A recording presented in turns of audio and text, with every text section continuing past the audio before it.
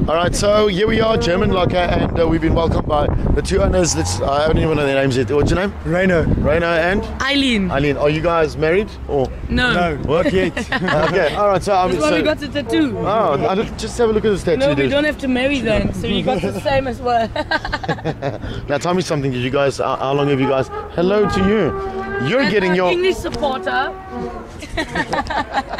That is scary. I know they made a remake of Friday the 13th, but I know you're in. What's your name? Debbie. Oh, okay. I thought you were going to say Jason. Anyway, that's awesome. Now tell me something. We're going to get back to you now in just a moment. As you can see, she's a debut by Debbie. This is awesome.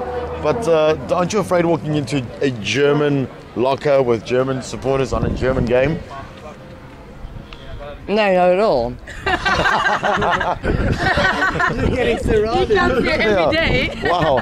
Okay. Nice stuff. Nice stuff. Nice stuff. I must not say anything more, huh?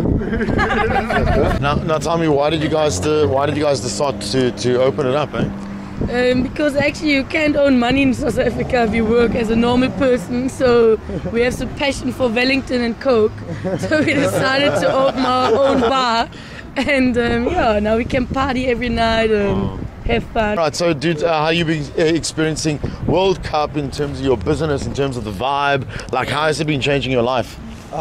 Depending on what games it is, you know. Yeah. Big games we tend to get a bit busier. Well, especially Germany, then we're really busy. Yeah. It's up and down, you know what I mean? It's because of, I think Cape Town, a lot of people go to the fan park and they go and experience the actual World Cup vibe there with the fan walks and all the rest of it. Okay, so a message maybe, so you guys are German supporters? Yes, well, obviously I support Bafana Bafana. Yeah, okay. Now by default, you there we go. Definitely. So as a United, I mean, a message to Germany, or just, I mean, to whoever, Germany, yeah.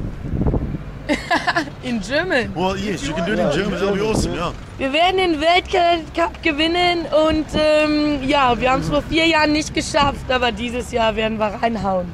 Thank you.